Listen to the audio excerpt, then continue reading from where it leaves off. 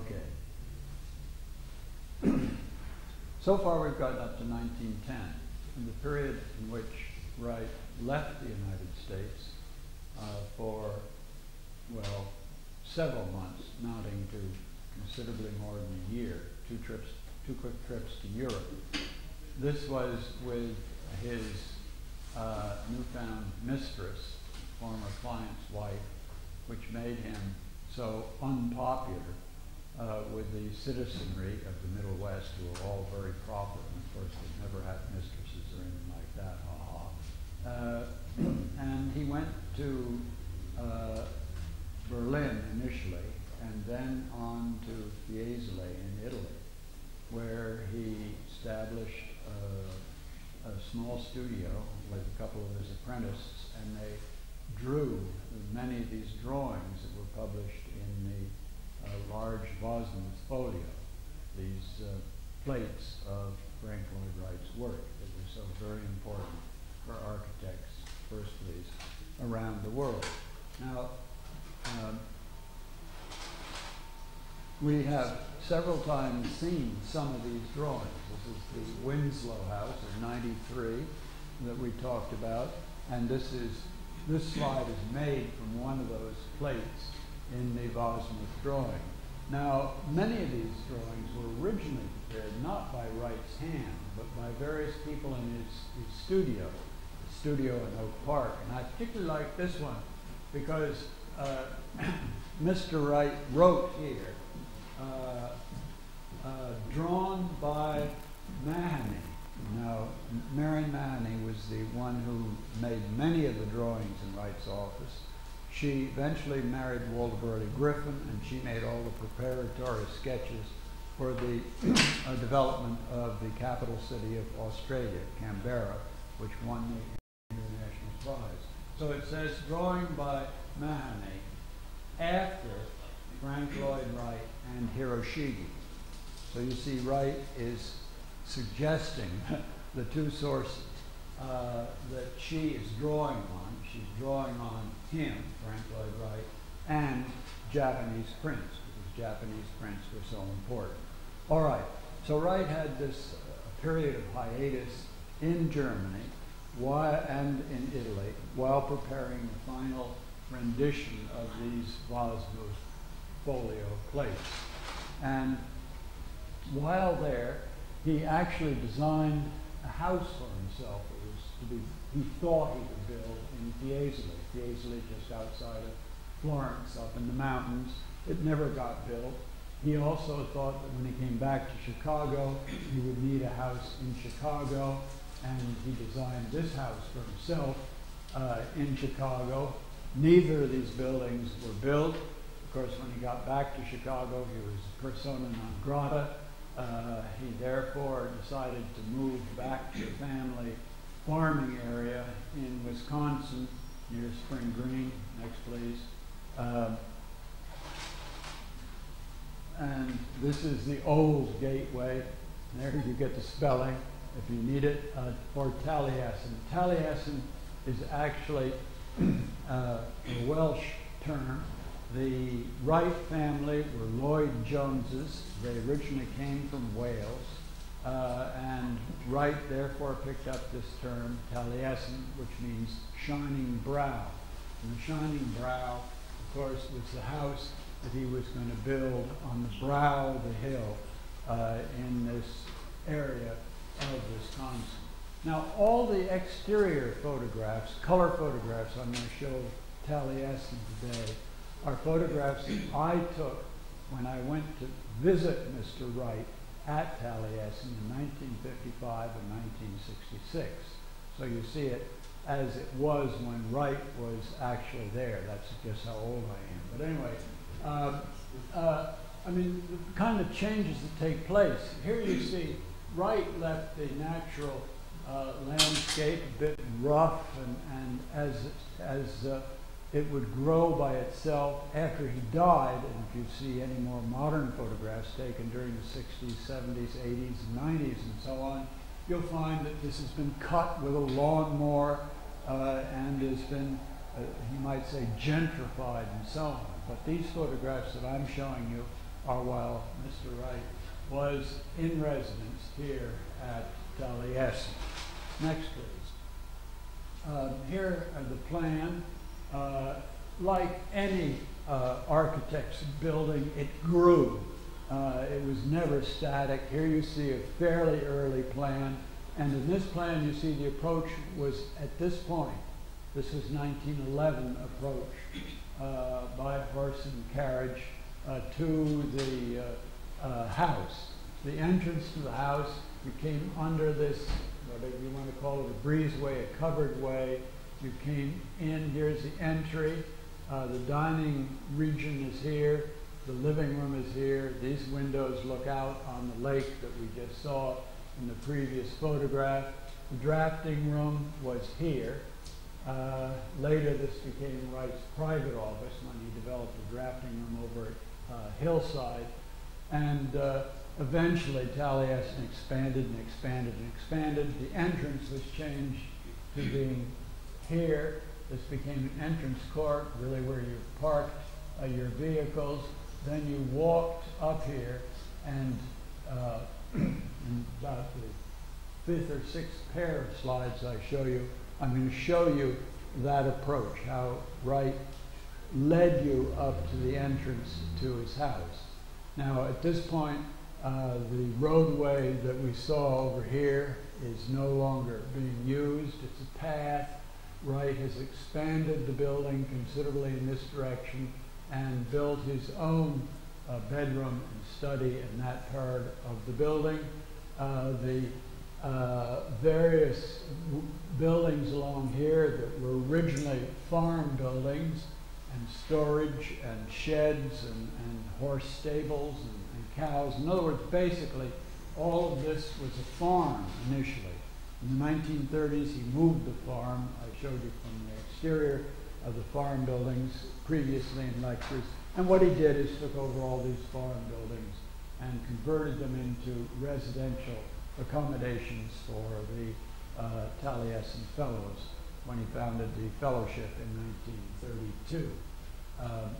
So there are these many, many changes that occurred. Then, too, there were fires. He built the building initially in 1911, and then, well, let's go on to the next pair. Here's a view of it in this is a photograph of it in 1911. Then in 1914, while he was working on a building in Chicago, the Midway Gardens, one of the servants, actually, I mean, it's a horrific story. One of the servants,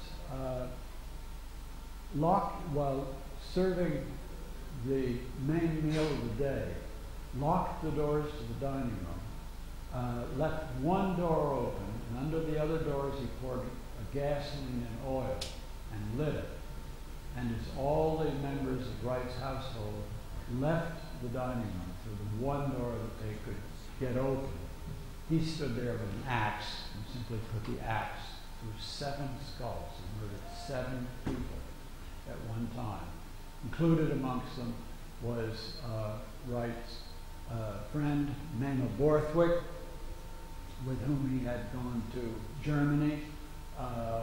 And she was a wonderful person. I mean, I think Wright would have been a very different man if he'd been able to live with Mama Borthwick all his life.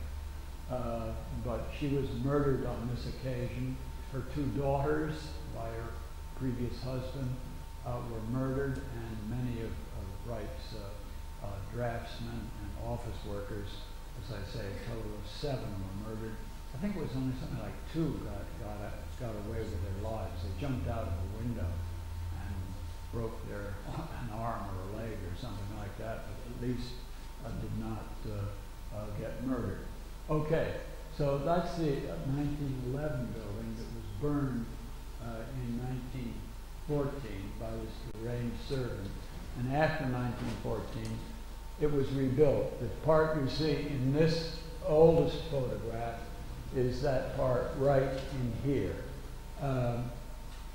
And many changes have already been made. In fact, this great oak tree that Wright particularly liked fell down just last year, did that go down. Now, an important thing to notice is materials here. We've talked about materials before. We've seen the use of brick and of wood and lath and plaster. At the Willits House, 1902, and many other works during that first decade, Wright was using lath and plaster and wood trim, or he was using brick and wood, as we saw, for instance, at the Martin House of 1905. Now, this is the first building that he really built that is not in suburbia or in the city. It's way out in the country. The nearest city is 30 miles away, which is the capital of Wisconsin, Madison, Wisconsin. Therefore, he felt that he had to use different types of materials. And what he chose was local limestone. And he wanted it to look as though it was quarried, just the way it was quarried. When you quarry limestone, you get slabs, you get sheets. I mean, you don't get round boulders or something. And so he would always lay up the limestone stones in such a way as to create this rough surface on the exterior of the building. Then certain areas, such as you see here, were lath and plaster. So, in other words, if he's using masonry, it is the limestone as opposed to the earlier use of brick in a city context. Then, in 1925, that second Taliesin burned, and that's how we speak of them. We speak of Taliesin I, Taliesin II, Taliesin III. Taliesin III was built, and these are my photographs in 1955-56, when Mr. Wright was still living there. And here's that same entrance area that we saw in the two black and whites a minute ago. The two black and whites, of course, were the earlier, Taliesin I and Taliesin II. The approach, you see originally the roadway from Taliesin I had come up through here, made a right angle turn and going in this direction toward the farm buildings. Now all of this is simply pedestrian area.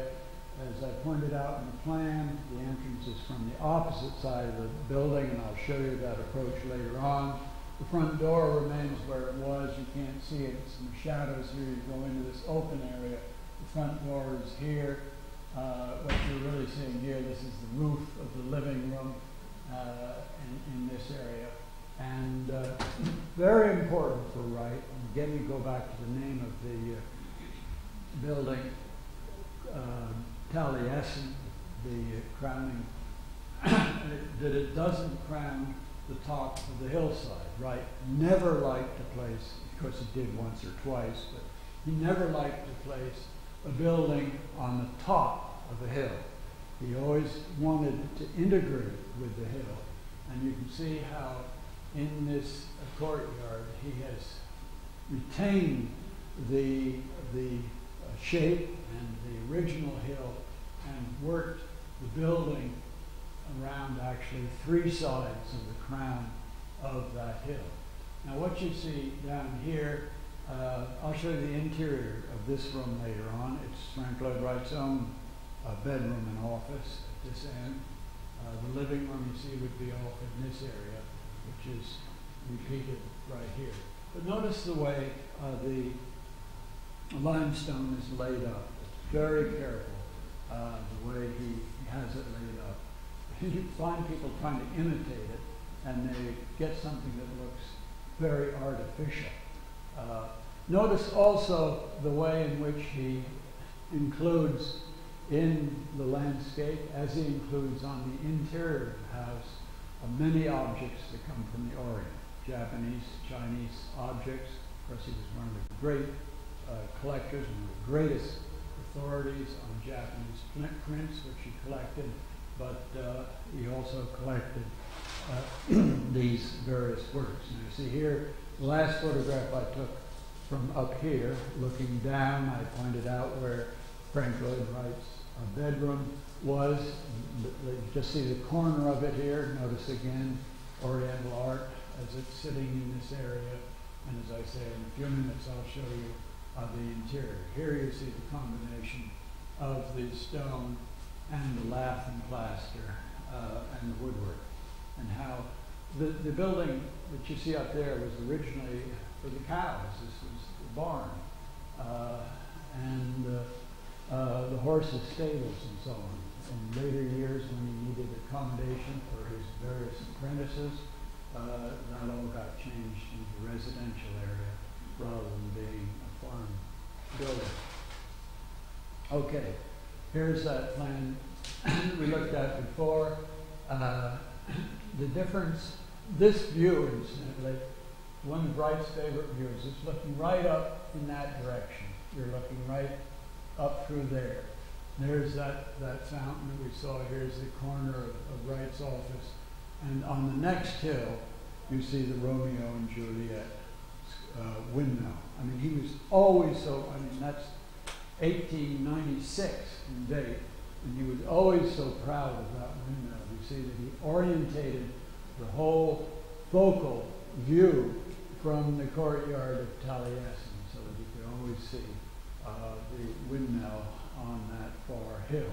And it's, of course, right down the other side of that hill that he built the buildings for his aunts for their school, and those buildings that he later took over and expanded as the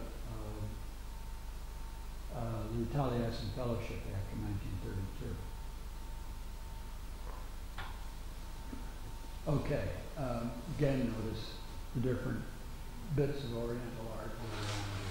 Now you see, let's go back to the last pair. I want to show you. See, here was the Taliesin 3. This became the parking area.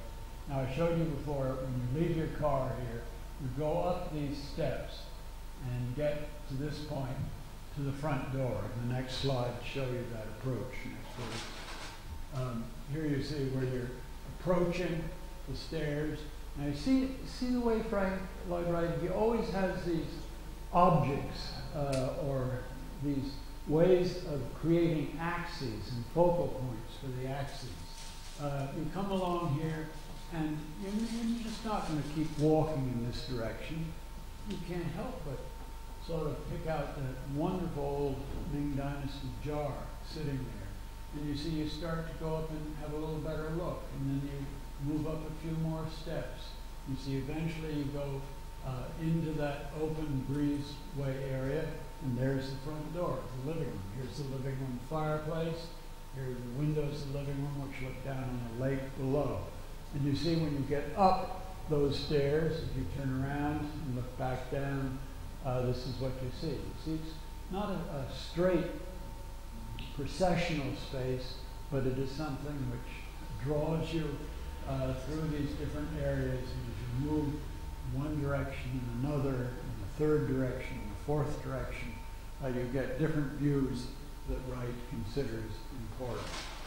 Okay, now to the interior. When you come into the house, the living room, you come in here or here. These two photographs are the same room at different dates. This is Taliesin 1, 1911, and this is Taliesin 3 after 1925. And you can see the major change takes place in his treatment of the ceiling. You can't quite see the fireplace here. You just barely see the edge of the fireplace in this photograph, and you can see that Wright has expanded the building more in this direction, has used more native materials, more of this native limestone. And again, as I've said before, Wright always using the same materials inside the building and outside the building. He doesn't have a different list of materials for the interior of the building. And again, notice, for instance, the Japanese screens that he uses against the wall, of the various objects of sculpture that you see in these photographs of the Taliesin 1 and Taliesin 3. This is a photograph that he published in his 1932 edition of his autobiography. And the next slides that I'm going to show you is the same room as it appears today. If you see it in color, here's that, you might say there's the same room. Here you can just barely see the fireplace here, the over fireplace area. The furniture is all Wright's, the dining area and the living room. And if you turn around, see these chairs that you see here, the round back chairs. As you look the other direction, you see you're facing out onto the farming land around and that large lake. You can just barely see a little bit of it in this photograph. But these are recent photographs, not 1950 photographs. Okay, and then going down to Wright's own bedroom that I pointed out on the exterior of the building. Here, in fact, here's his bed right here. And his desk up here, and again the view over the farmlands and over the lake, and then looking the opposite direction, see this chair here is the chair you see right here, looking in the opposite direction back towards the fireplace in his bedroom. Here's the area where we saw the reflecting pool with the sculpture standing in the middle of it. You again notice the way he has various objects placed around the room. So, next please.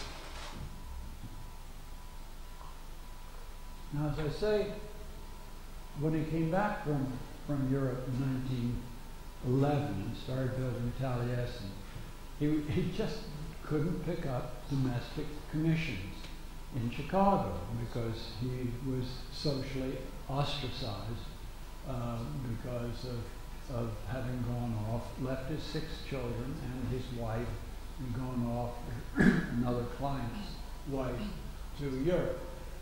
One previous client, the Coonleys, for whom he was building a house when he went to Europe, the Coonley House in Riverside, Illinois, it's one of the biggest houses that he was to build in his early career. They did come back to him a second time after he got back from Europe and asked him to design for their growing children a playhouse where their children and some of the neighbors' children could play and sort of go to kindergarten and so on. And so in 1912, while Wright was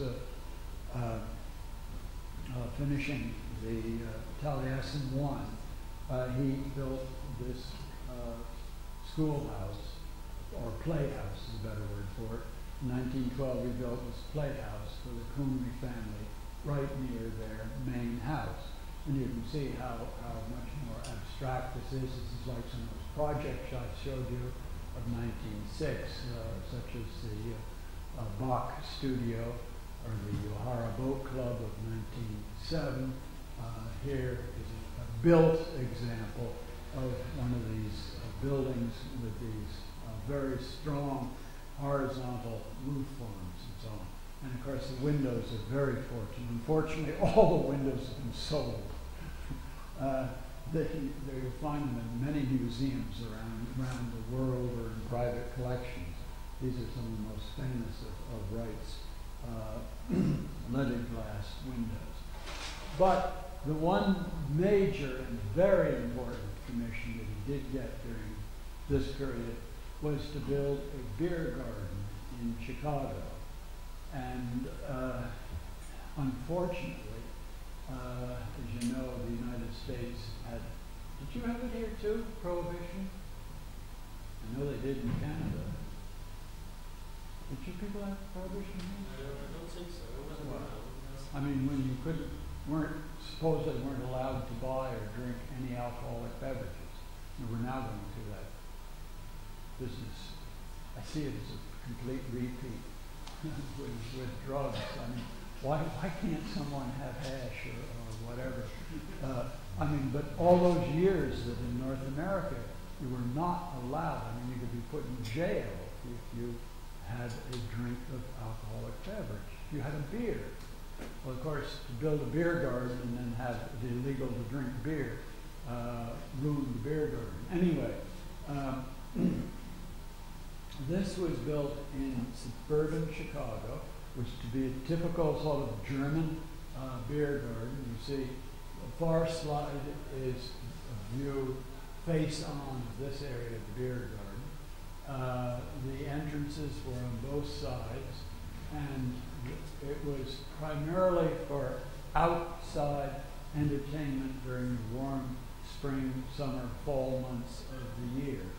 And they also had interior rooms for bad weather or for winter where you could get meals and be more collected. But notice the various horizontal slab forms, just as we saw in the Coombe Playhouse a moment ago. And if you look next, please, at a section view of the building, what we saw before was this facade of the building. These are the various dining rooms, interior dining rooms inside the building. And then there was this big, really beer garden with tables set up out of doors. And then at the far end, there was this band shell so that there could be music played and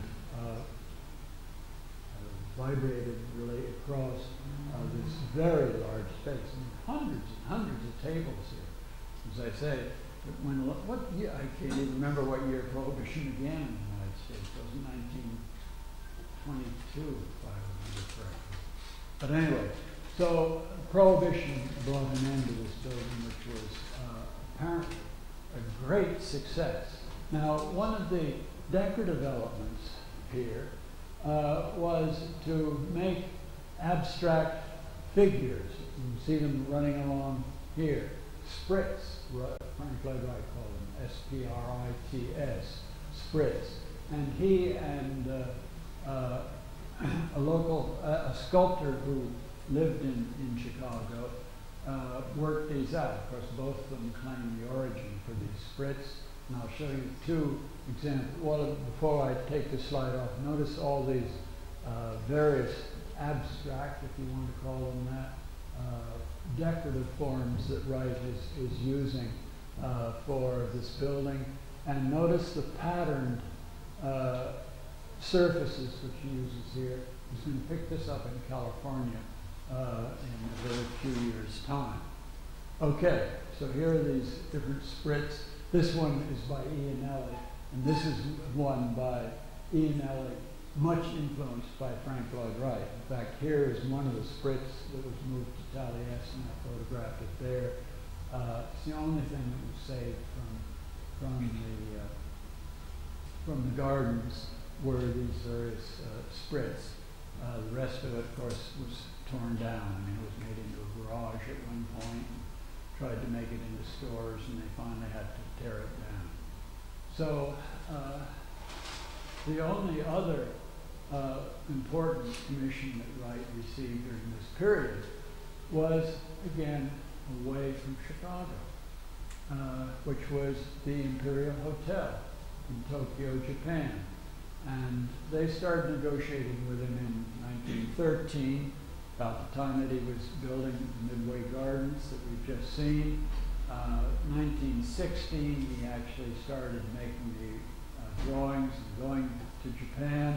And from 1916 to 1922, in other words, 6 years of his life was largely spent in Japan developing the designs for the Imperial Hotel and to see to its construction. And again, the Imperial Hotel suffered as Japan started to grow upwards instead of horizontally. The land became so valuable they decided they needed a skyscraper hotel there, and it was destroyed in the mid-1960s. And the next slide actually shows part of it. At least they moved part of the facade to an architectural museum, outdoor architectural museum in Japan that has buildings of all different periods of Japanese architecture. And these color photographs show it to you, the details of the Imperial Hotel in Japan. But as I mentioned yesterday, the tragedy was that not the fact that Wright was being ostracized by Midwesterners in the United States, but the fact that the cultural change was taking place, so that no longer were the Midwesterners willing to have the work not only of Wright, but of his various contemporaries. And I'll just very briefly speak of this group that I call, in fact I coined the name, the Prairie School, that is to say, contemporaries of Frank Lloyd Wright in the Midwest. Now, this is a house that Walter Burley Griffin, someone who started working for Wright in 1901, he built this in 1903. It's the Emery House in the town Elmhurst, Illinois, where Griffin lived at the time. Here's a 1906 photograph of it, and here's a recent color photograph of the same building. Griffin was very successful as an architect. He certainly had an influence upon Wright with many details. Indeed, in that house, he first uses split level floors, so that one floor will be half a level above another, something that Wright picked up and repeatedly used in his work. Another house is the Carter House in Evanston, Illinois, 1909, 1910, by Walter Burley Griffin. This time it's closer to Wright, but still you can distinguish a different hand. This is the living room fireplace. Notice the way Griffin has left the ceiling open in this area. That kind of thing we were talking about at the Roby House with Frank Lloyd Wright in the previous lecture.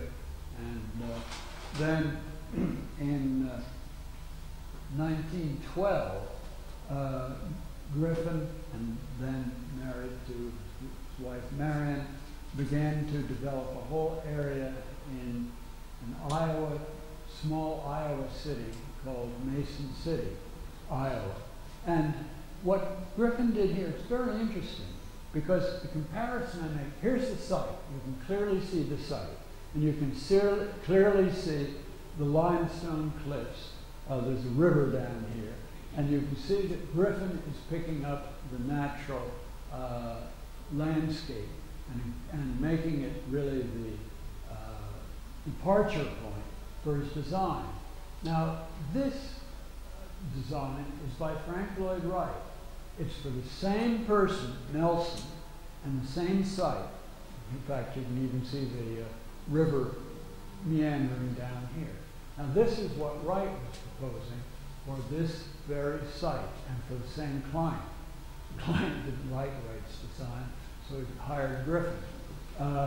But it does suggest that some of these apprentices of Wright's were beginning to have an important impact upon Wright's own thinking concerning architectural design. I mean, if this suggests something about pre-Columbian architecture, we certainly find Wright turning to pre-Columbian architecture in the late teens and the early 20s. Next, please. Here is work 1 year later, actually, by the same architect, Walter Burley Griffin. This is a public library down in a small town in southern Illinois, Anna, Illinois. The drawing for the library and the building as it stands today. And again, the suggestion of Griffin incorporating certain pre-Columbian architectural ideas in his design, not only the heavy masonry base, the smaller windows, and if we looked at details of the windows, you can see in the far screen, but certainly with these big piers here, all these suggestions of pre-Columbian, and that's something that Wright would soon pick up. But, you see, in 1912, Griffin won this international competition for the design of the capital city of Australia, Canberra, Australia. And here you see his original plan. Now see this Mount Ainslie, 2,762 feet. Now my color slide on the opposite screen is taken from there. In other words, we're looking right down here, and this is the government center on the other side of the waterway. The two fountains you see are in these two bodies of water. There's one of the fountains, there's the other fountain, and this ornamental water around the capital city of Australia now has been named Lake Burley Griffin in honor of Lord Burley Griffin. So, of course, this drew Griffin to Australia, and he did not have to face the problem of clients who were no longer interested in anything that was far from the conservative Western European idea. So here you're looking from Mount Ainslie down through this park area. Here's the government center, the Capitol building, which you can just barely see here. And as I say, Lake Burley Griffin. I don't know why I didn't use it. Well, I suppose that's British. They hyphenated his middle name and his last name. They called him Burley Griffin, whereas really his last name was just Griffin. Okay, now what happened to Wright? Happened to go to Japan, and then the west coast of the United States. What happened to Griffin? Going to Australia, where he could get commissions. What happened to those people that stayed put in the Midwest? Now this is another Frank Lloyd Wright, former draftsman in his office. William Drummond. This is a house in Mason City, Iowa, 1912. And this is by the same architect, 1920. I mean, this is what architects had to do. They either had to get out of the Midwest and go to a less conservative area, or to bow to the new taste that was being imported from the East Coast of the United States to the Middle West of the United States and build something that might look like you see there. Or another case, this is Percy Dwight Bentley. Bentley never studied with Frank Lloyd Wright. He studied architecture in Chicago and was a great fan of Wright's work. He went around and looked at it all. He studied it in great detail. And here in 1950, you can see him in his hometown of La Crosse, Wisconsin, building a work that is obviously profoundly influenced by Frank Lloyd Wright. And 5 years later, in 1920, this is what the same architect had to build in order to receive commissions. In fact, the owners of this house eventually developed Courier air conditioning machines. But anyway, that's a real aside. So this was the great problem. I mean, in the Midwest, adventuresome clients no longer existed. Now, so the influence of Frank Lloyd Wright and the other Prairie School architects really just died with World War I. You won't find any works that resemble theirs until the 1950s. In other words, there's a 30-year hiatus when Wright and his contemporaries had no influence. And then in the 1930s, you get the so-called ranch-style house in America. And I mean, there must be hundreds of thousands of these houses built all over the United States and Canada and so on. You can just see rows of them, such as you see here. Now, they're picking up some ideas from Wright. You see, here's the rough limestone masonry. The fact that the building is only 1 story high. The fact that the building is more or less L-shaped. But, I mean, what remains of the genius of the work of Wright and his collaborators is very, very little. And this ranch-style phenomenon went on for well, I shouldn't say really isn't dead yet, but it was at its peak during the late 1950s, 1960s, and into 1970s. And some of the elements thereof you'll find in virtually any building you go into in the United States in this day and age, particularly in apartment buildings and so on. That is to say, the L-shaped living room, dining room. You see it here, and this is, I mean, all the sophisticated spatial planning that I've talked about in the previous 3 lectures. This is how the American general public interpreted it.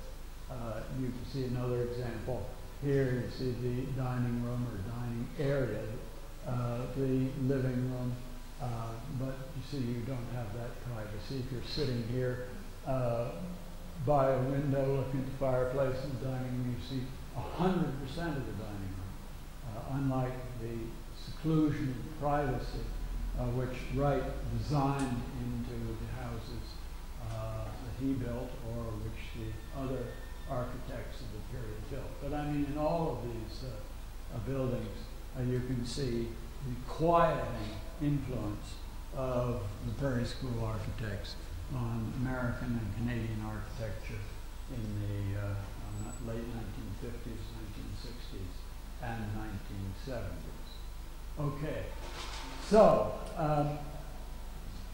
I've said repeatedly, if one wanted to do something adventuresome, you had to get out of the Middle West after World War I.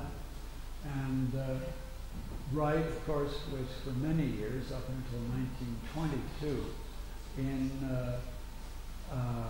Tokyo, Japan, commuting back and forth to California and getting some of his first commissions in California.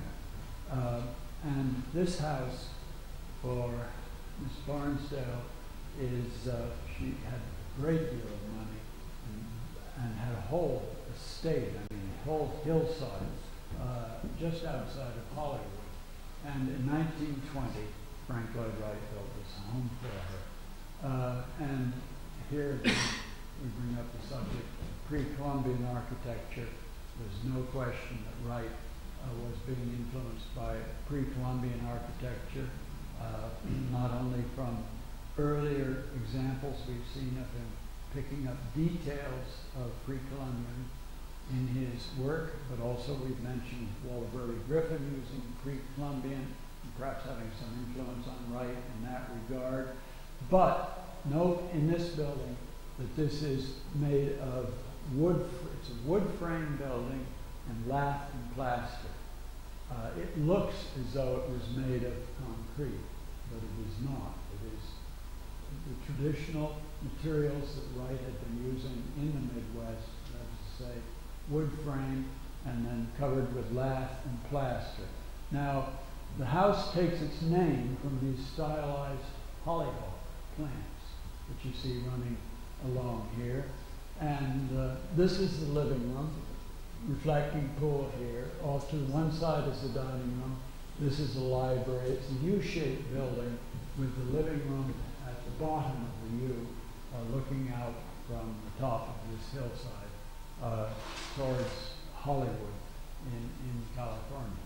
Here are those cast in concrete, these cast stylized hollyhocks, and I only bring back the slide of Unity Temple of 1904, 1905 to show you how there he used a stylized plant form, and particularly this was carried out in the hollyhock house design. The next slide, we look at the plan and the interior. Here's that living room, reflecting pool out in front, the hollyhocks that we saw running around this area. And here is a view taken from right here, looking towards the fireplace. Interesting fireplace, because he has a reflecting pool here to reflect the flames of the fire. And notice Wright as an abstract designer the different forms in which he uses it. Reminds me a great deal of the 1939 World's Fair in New York, actually. The circular forms here, triangular forms that he uses to decorate the over mantel. The entrance to the house is along this side. The kitchen is, it's along here. The kitchen area is here. The private parts of the house, the library, the bedrooms, and so on along here, and the living room that we see at that point.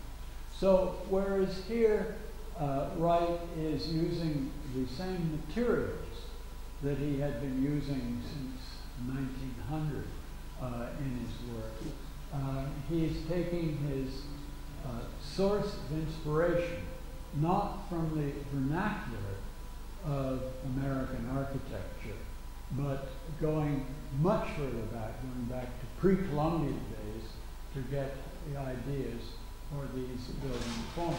And in the next building that he does in California, this is in Pasadena, California, right near Los Angeles, a suburb of Los Angeles, and he did the Millard House. Now, Mrs. Millard was a former client. She used to live in Illinois. The Millards built a house by Frank Lloyd Wright, not one that I have to show you. And then when her husband died, she moved out to California and commissioned Wright for this second house in Pasadena, California. Now here, you see, unlike the Hollyhock house that we've just seen, where Wright was using traditional materials in a traditional construction manner, here he is inventing a new system of construction. Basically, he felt that you had these blocks in pre-Columbian architecture, and somehow he should recreate these blocks. And what he did was to cast concrete into blocks and then assemble them. You can just barely see how they're assembled. I mean, you see, here's a block, for example, right here. You can see how thick the block is. It's that thick. It's not all that thick. Then there's this airspace between the outside block and the inside block. And you notice each block has a groove running around all four sides of the block. Therefore, reinforcing rods can be put through the grooves on the two sides of each block and laid horizontally across the top of the blocks. And then the mortar, obviously a fairly fluid mortar, is poured into these areas. And you can see how he builds up the construction in this way. So this becomes a block construction. And this is something that he continued to use for many, many years in his work. Now here you see the exterior of the building. He situated, Mrs. Millard had bought a piece of property 2 or 3 lots down, which was sort of ideal, quote unquote, and Wright persuaded her to sell it and buy this little ravine that nobody wanted. It was swampy and so on, and Wright converted it into a reflecting pool and situated her house down in this ravine. Now here you can clearly see the blocks. You notice the basic pattern here is a cross with a circular, a motif in each one of these. In each one of the sections is a cross, and here you can see pre-Columbian design.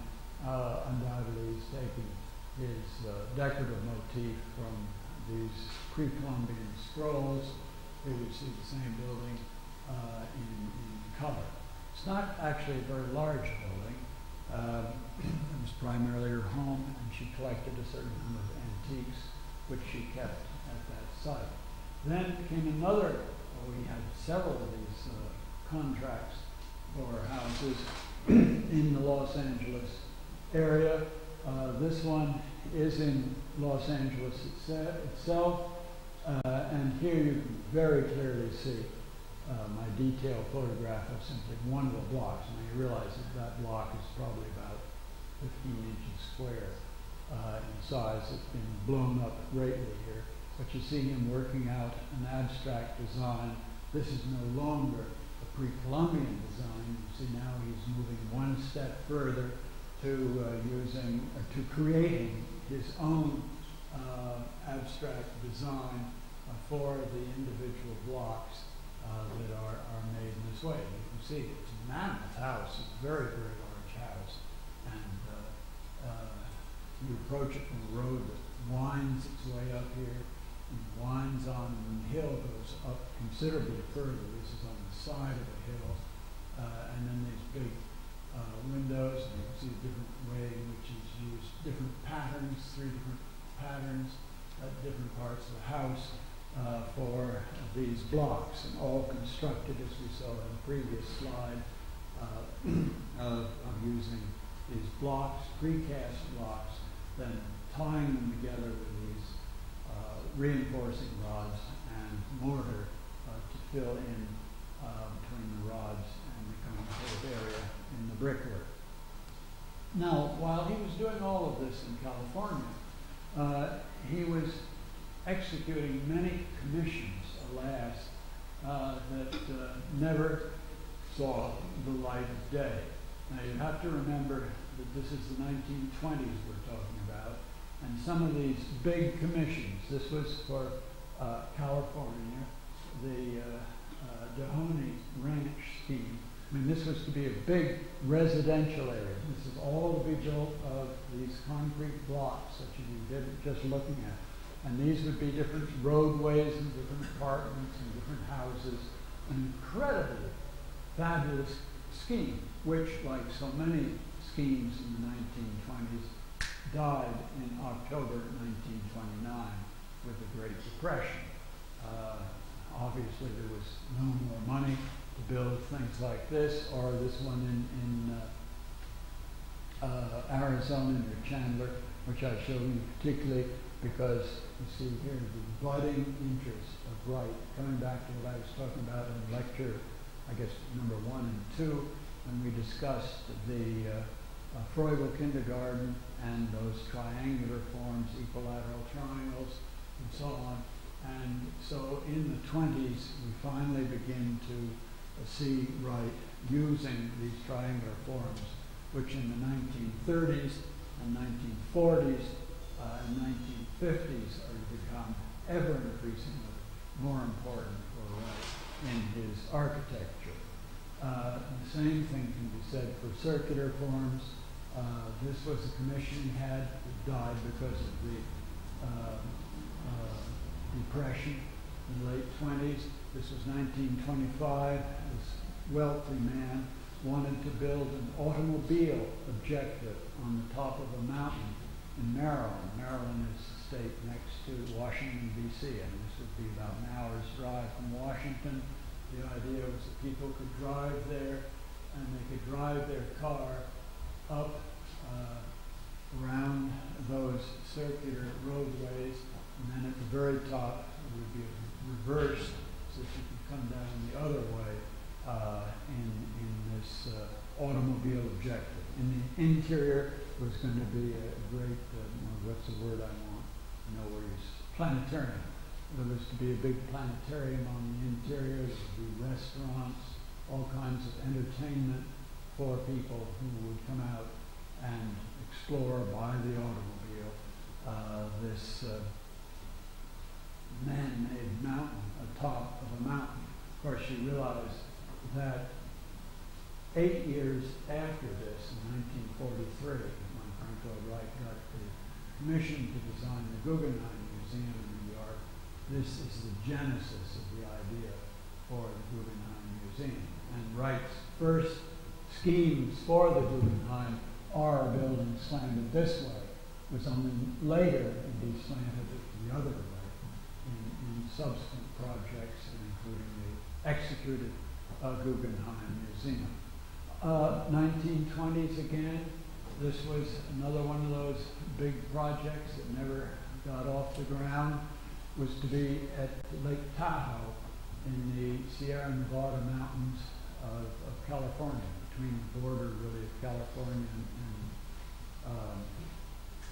what's the name of it? Nevada. What? Nevada. Nevada, thank you. And Nevada. Lake Tahoe is fascinating because I like it most for skiing. It's one of my favorite ski places. But anyway, it's an incredibly deep lake. It's so deep it doesn't even freeze in the winter. It's quite fantastic. But anyway, Wright was given this commission to design a resort at Lake Tahoe. And his scheme was to make houseboats. This was one of the houseboat schemes. And houses that would be on the mountain slopes around this deep bay in Lake Tahoe. And here you see he's picking up Native American, that is to say Indian, forms, that is to say the teepee shape that he picks up to use for the roof forms here. So you see in all of these examples that I've been showing, he's studying as much as possible ways in which to use not European sources for his inspiration, but to turn to natural sources, such as a mountain form, but really to study the indigenous architecture of earlier peoples in the Americas, whether it be pre-Columbian or whether it be local Indians that might live further north in the continent of North America. So this is very important. He's rethinking this whole question of sources. Where we saw earlier he was synthesizing American architecture. Now he's synthesizing the architecture that came before Western Europeans moved to the American continent. Next one. Okay. Now, some very interesting projects, and some of these I'm going to touch on in the last lecture, that went unbuilt. One is 1922. This was to be right in downtown Chicago. I wish it had been built. It was the Natural Life Insurance Company building, headquarters it was to be. You see there's some stylistic relationship here to those hollyhocks that we were looking at in the Hollyhock House and so on.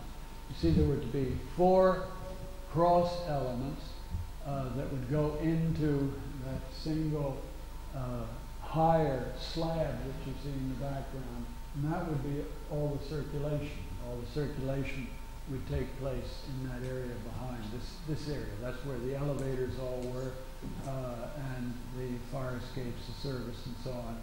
And these basically were 4 skyscraper buildings to be used by National Life Insurance Company in Chicago as their headquarters. And then just a few years later, the late 20s, Wright designed for the minister of this church, who had the idea that it would be nice to create tall apartment buildings for his congregation that would be near the church as New York was growing. This is in the lower part of New York City. Well, I suppose you all know about it, the World Trade Center, not too far from that area today. And Wright designed these apartment buildings, which were to be the seed of many schemes that he was to develop the rest of his life. The St. Mark's and the Bowery area of New York, the St. Mark's and the Bowery apartment buildings had a very different structural system that I'll talk about in a future lecture. You notice, you can see it right here. In other words, there are no exterior supporting walls.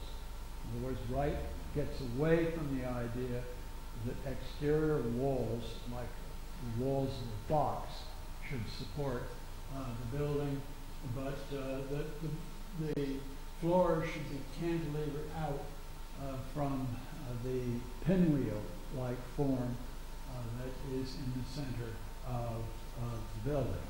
But St. Mark's in the Bowery suffered the same fate as these other projects that I've mentioned. That is to say, the 1929 Depression, when nobody had the funds to go ahead with major construction. And then what happened was that in 1936, one of the men that he'd accepted as an apprentice, Edgar Kaufman Jr., the son of a very wealthy department store magnate in Philadelphia, went to work for Frank Lloyd Wright, went out to Taliesin to work for him. And what Edgar Jr. managed to do was to persuade his father to build their country house on a design by Frank Lloyd Wright. And in the next lecture on Wednesday, remember I don't have a lecture tomorrow, the schedule's been changed because of the Cedric Price Memorial that's taking place here tomorrow afternoon. So my next lecture is going to be on Wednesday. So in 1936, Wright got this commission to design for Edgar Kaufman Jr., Jr.'s father, the Falling Water House, which I suppose at this point, I mean, it's often published as the most famous house in the world. I don't know if that's true or not. They say it is in the United States anyway. Wright was to design the Falling Water House, and that was very important. That marked his real comeback. See, this is 1936. In 1932, remember, he had published his autobiography. In 1932, he founded the Taliesin Fellowship. And it's these events in this short period of time, 1932 to 1936, when Wright finally makes his comeback. People have forgotten about his private sex life and a few other things, and turn to him. And certainly the autobiography, and I've urged you previously, I urge you again to have a look at the autobiography, because that really had an incredible impact on American architecture. I cannot tell you how many scores of clients who later, after the 1930s, commissioned Frank Lloyd Wright to build their houses would always say, I've read the autobiography, and reading Wright's words and what he believed in made me want to have him as my architect. So these various events of the early 30s, the autobiography, the Taliesin Fellowship, and the other important thing about this house, of course, is the money. It's the first time, you see, Frank Lloyd Wright has had a chance to build a major, very expensive building where the sky was the limit in terms of money. And what did he do with that money? He started to build a new home for himself, Taliesin West. And so in the lecture on Wednesday, I'll start off by discussing these two buildings. And again, this is one of my early photographs. If you go to Taliesin today, you will not see it that way. I took this photograph when I was visiting Mr. Wright at Taliesin West. All of this has been destroyed, and they just poured concrete here in the foreground. But, well, I better save that for Wednesday. I mean, to me, I could talk for an hour about that one slide. I mean, it says so much about Wright. Look at that slide and think about axes and how you're going to be drawn, how you're going to think about your physical movements in this space. And I wish the slide was broad enough to show you what goes on here, but you can see there's a prow here. One thing happens here, which happens to be a view overlooking Phoenix, 20 miles away. And then you have this other choice, are you going to walk this way? Look at all the focal points he has here. Whether it be the pictographs on the stone, whether it be this cacti standing here, which he's celebrated by building a masonry wall around it. Or look what is in the far distance. Think of the Willits House plan that I spent so much time discussing, these different focal points. Look at that strange object down there, which is a stone standing in a reflecting pool. You see how all these things draw you in this space. You're not going to go in that direction because you're not going to fly to Phoenix, which you can only see just desert all the way to Phoenix. You're not going to go in amongst all these cacti and get yourself scraped to death. But you see, you want to study the pictographs. So that's the closest thing to you. So you mount a few of these stairs and you study the other side of the pictograph. And then when you're looking at the far side of the pictograph, you say, well, what about that thing I saw way back somewhere else? And you'll turn around and see here under this pergola, this form. You go down, when you finally get to the point at which the question you have in your mind is answered, what is that object there? You'll find the wall of the building opens up on your right-hand side, and you walk through it, and there's the entrance to Taliesin. See, the entrance isn't here. You pass through all these different spatial experiences to gain access to the building. All right, so those two buildings are the opening of my lecture on Wednesday. Thank you very much.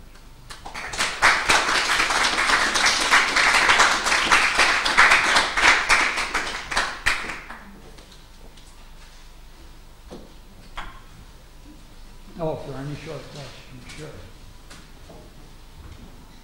Let me go. So you take them up for that one. Okay.